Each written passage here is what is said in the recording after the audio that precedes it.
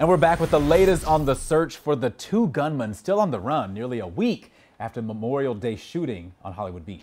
As police continue the manhunt, we're hearing from another victim caught in the gunfire. Local 10 crime specialist Bridget Matter is live in Hollywood with more.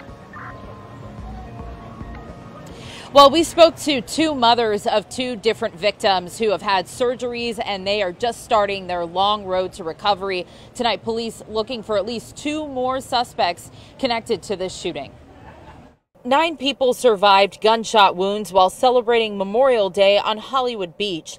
Among the victims, a 16-month-old baby boy named Amari. He's doing okay. He can't walk for a little while. That's very, it's so hard to see him have to go through this as a very active 1-year-old who just began walking. He should be experiencing his first moments.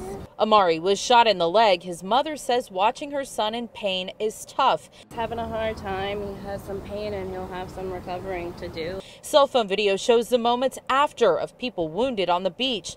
The shooting was a result of two groups arguing. Bullets flew in every direction. LaTroya Stone's son was also hit. Shots to the chest and to the stomach. He had to have a major surgery on his stomach. U.S. Marshals Fugitive Task Force and Hollywood Police brought Jordan Burton into custody Saturday afternoon. He's the third person arrested in connection to the shooting.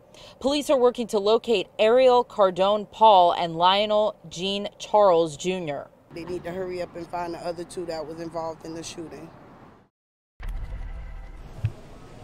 And police add, if you are in any way helping these two people that they are still looking for, that you will also be facing serious charges. For now, we're live in Hollywood Beach. Bridget Matter, Local 10 News.